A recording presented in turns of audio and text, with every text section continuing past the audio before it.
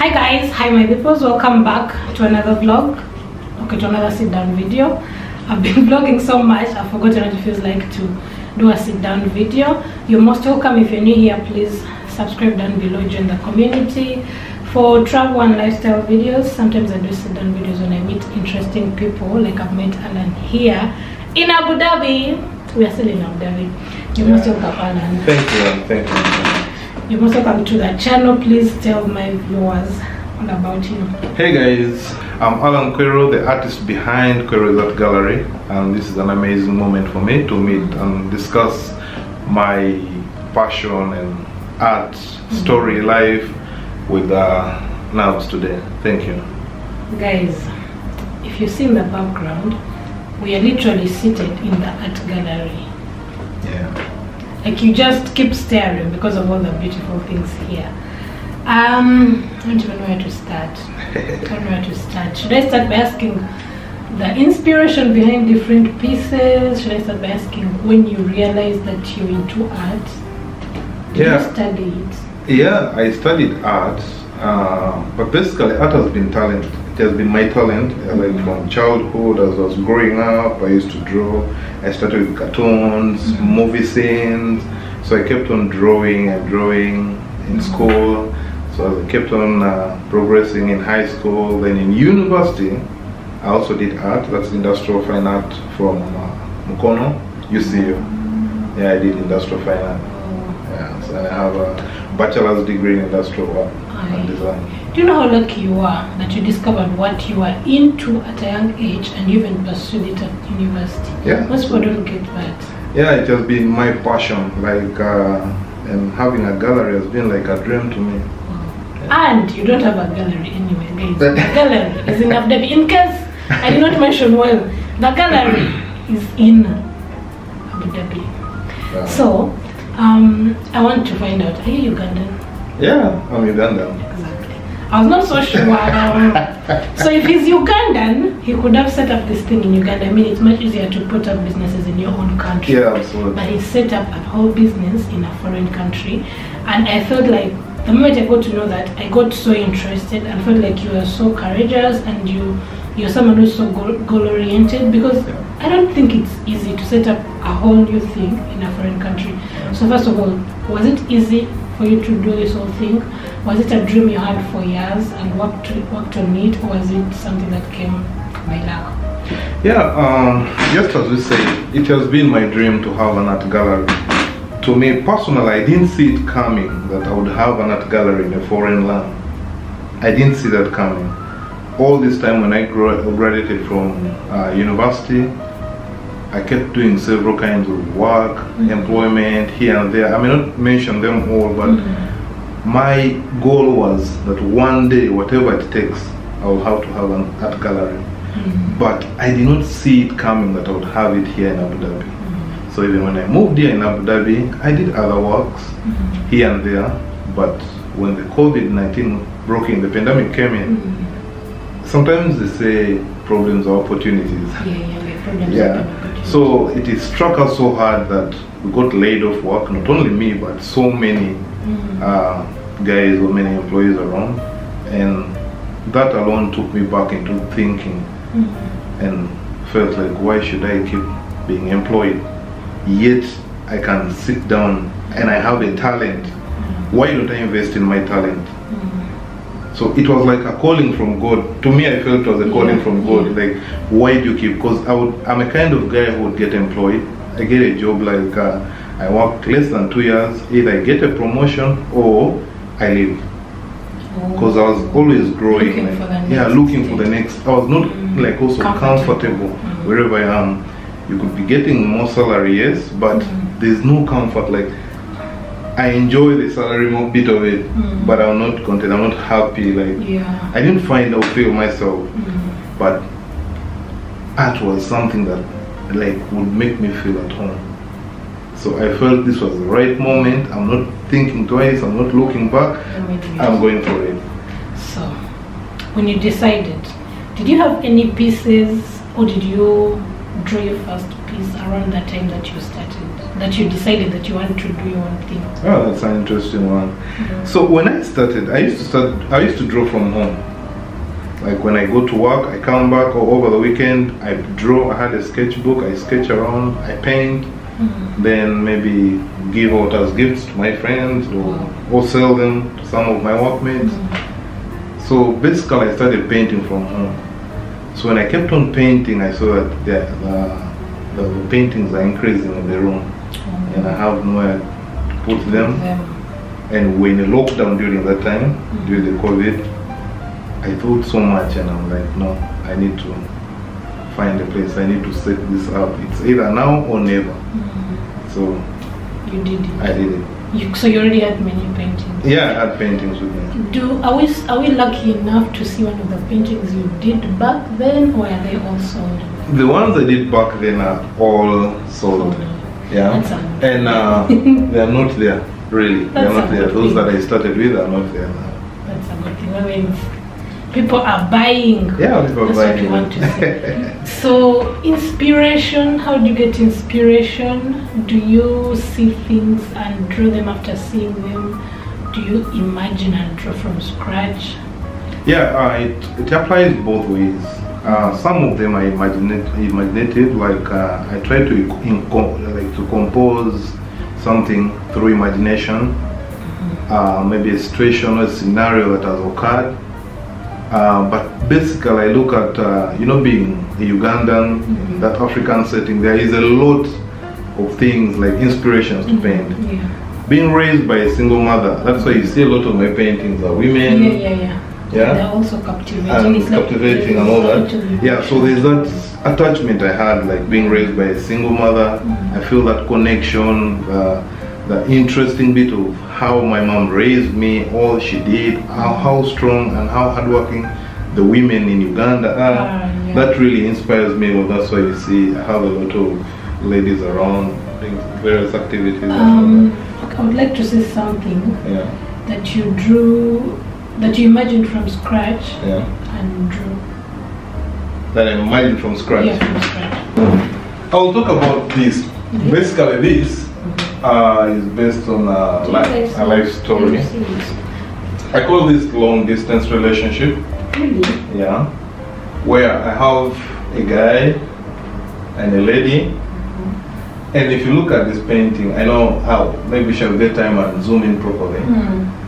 The other guy is in the urban setting, like he left Africa, this is Africa, he left Africa to go look for greener pastures and support the family.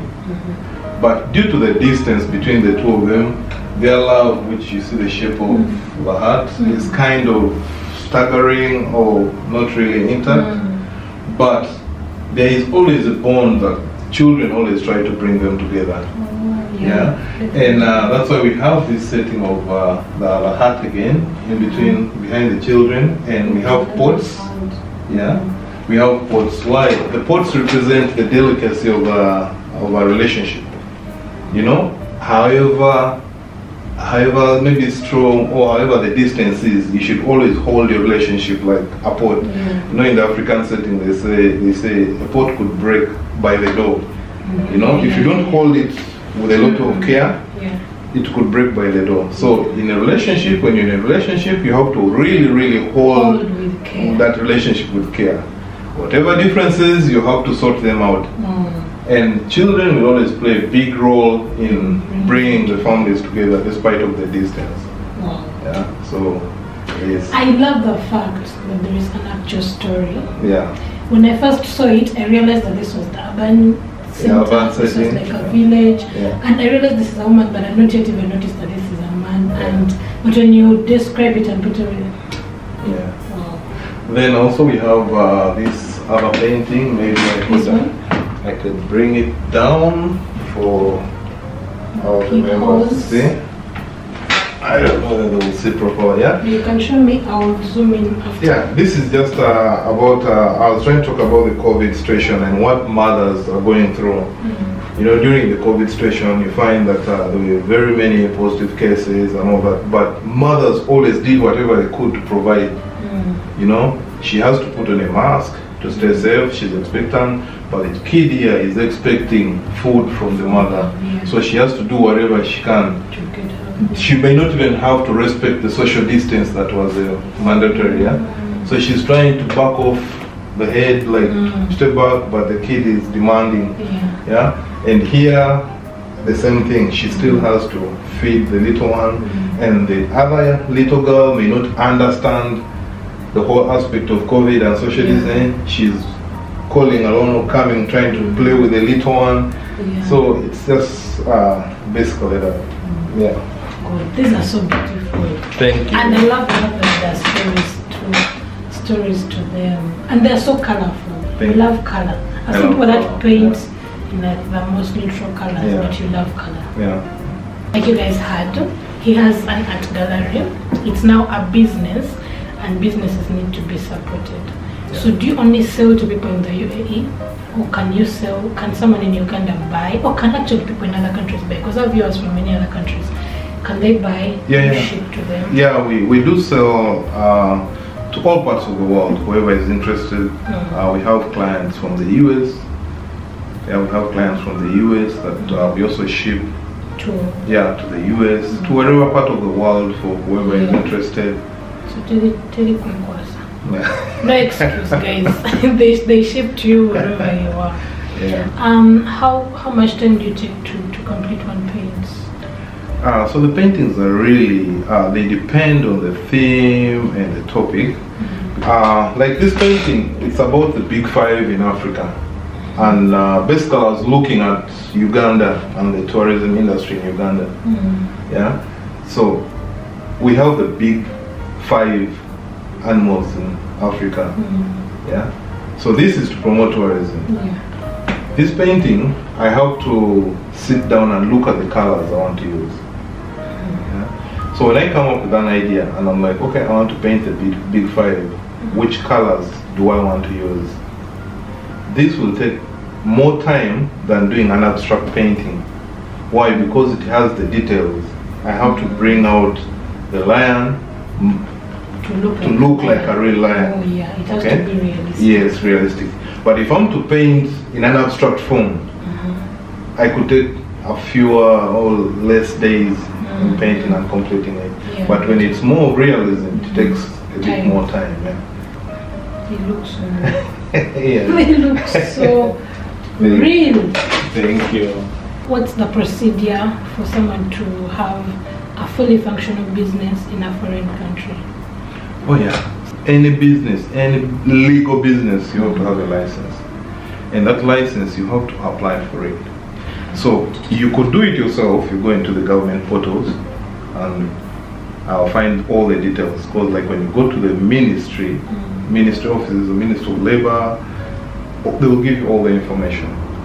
But people find it easy to use the consultancy, okay, the consultancy firms, because there are some documents that the consultancy firm has to develop for you, which makes it more easy.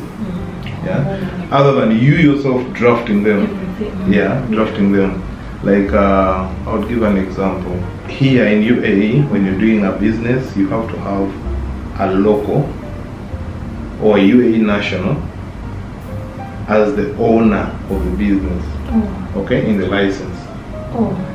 You understand? So you are the owner of the business, yes, but the other person has to be like the owner? Like the owner, And then so you under that person, so the person's name is in the documents, but you're running. But there's a power of attorney that the person will draft, like that also is drafted by the consultancy firm. They will draft all that.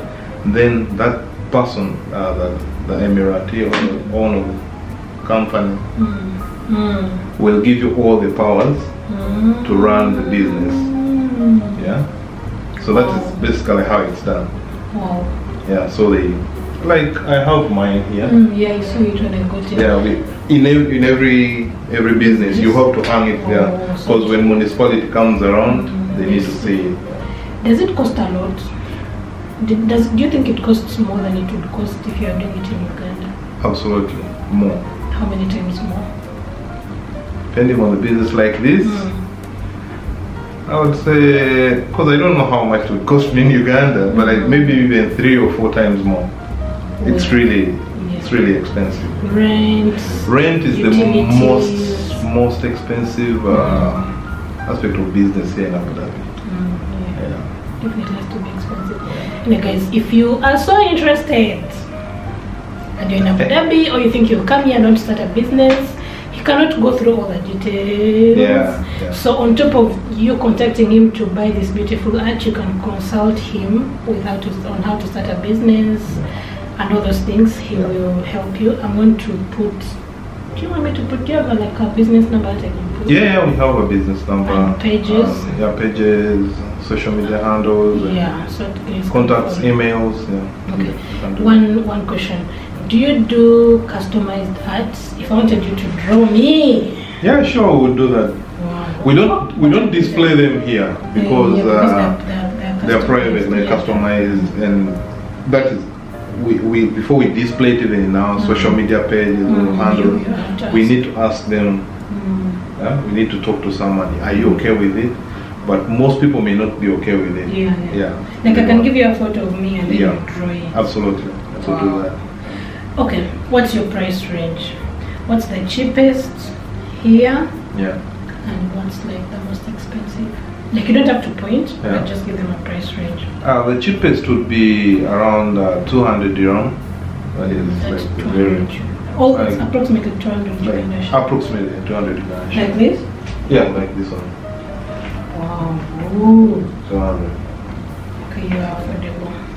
I'm currently in Abu Dhabi, that's United Arab Emirates, and I'm at Electra Street. Just it's a coop building next to ADCB head office. That's the best location I could give you. When you get a taxi, when you're in Abu Dhabi, you just tell them, take me to coop building next to ADCB Electra. When you get to coop building, you come to level 701, office 4. You will get us there. You see, I feel like when someone like you does such things, like I don't know if you people that are actually inspired, but me I feel inspired. Like things can be done, and you can pursue your passion. Absolutely. And take it to a different level. Oh good. It's not hard, guys. It's not really hard. Like if you really want something, you go for it. Because sometimes we are held back because of our own fears. We are so scared to start up something because you think of what will people say when I try and fail, what will people think of me, or maybe I don't have enough money, I don't have this, I don't have that. The hardest bit of everything is starting. When you sit down, decide that I want to do this, just start with whatever is around you. He has a YouTube channel. I'm going to link it down below.